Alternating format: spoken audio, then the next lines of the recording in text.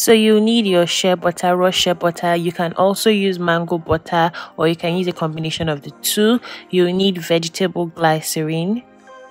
You need your chebe powder, neem oil,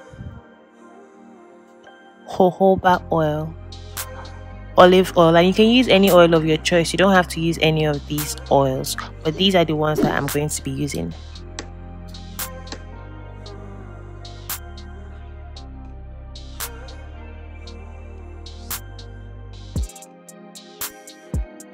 The first thing we're going to do is melt the butter. So in a bowl or in a pot like this, pour in your hot boiling water.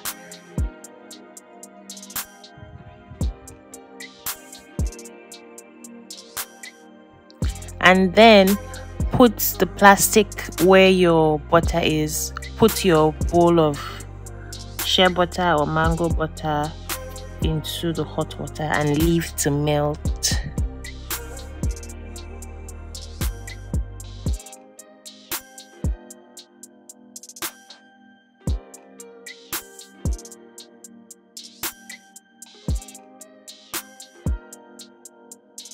So after a while, I add my olive oil.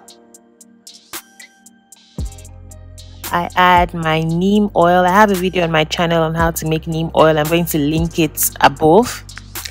I'm going to add my jojoba oil. As I said, you can use any oils of your choice. As you can see, it's melting down nicely. Then go ahead and grab your electric whisk and start to whisk in its liquid form. I whisk in its liquid form because I find that it makes the whole process easier for me. So I whisk it like this for about 10 minutes.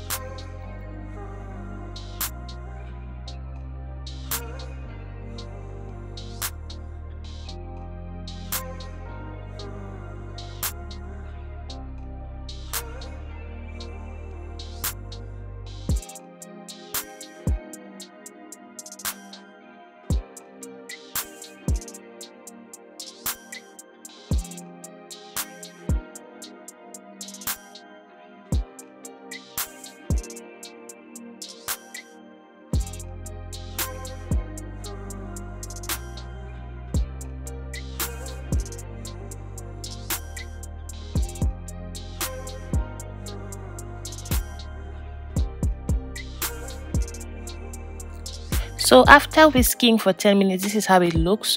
What I'm going to do now is add the chebe powder. Now there are so many ways to make this butter, but this is the method that I prefer.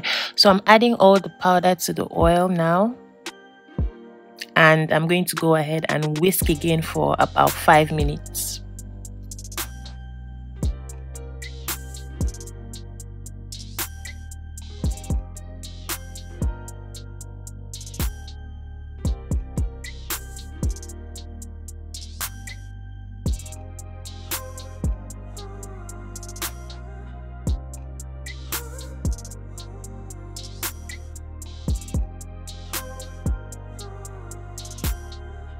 So after that, I'm going to just cover the bowl. I'm using a cling film because I'm going to be putting this in the freezer. I'm going to leave it in the freezer till it solidifies. Yeah, so I usually like to cover it just so things don't enter into the mix, and put it in the freezer. And after a while, you can see that it's solid, and we're going to go ahead and whisk it again in this solid form. At this point, before whisking, I'm going to add the vegetable glycerin. Glycerin is good for moisture. It's a humectant, so I'm going to be adding this to this butter. And then we're going to go ahead and whisk away. Now you can whisk for as long as you want, and also the amount of time you spend whisking really depends on a lot of things, a lot of factors. I want this butter to be quite thick, so I whisked for about 15 minutes. And also the measurement of your butter and your oils will determine how thick or how runny the butter is. I have a butter on this channel that was quite runny because I wanted it to be that way. So depending on the kind of butter and the consistency you want, you adjust things accordingly. So yeah, as I said, I whisked this for about 15 minutes.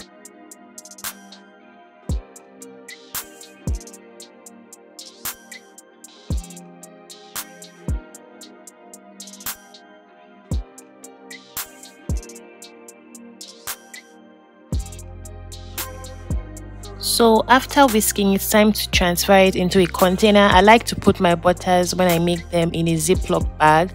I find that it's easier to transfer into the storage container. You don't have to. If you don't have a Ziploc bag, it's fine. This is not a compulsory process. You can put it into whatever container you're using for storing directly. But if you have a Ziploc bag, you can just pour the butter into the Ziploc bag and then make a hole at one of the corners and use it to transfer your butter.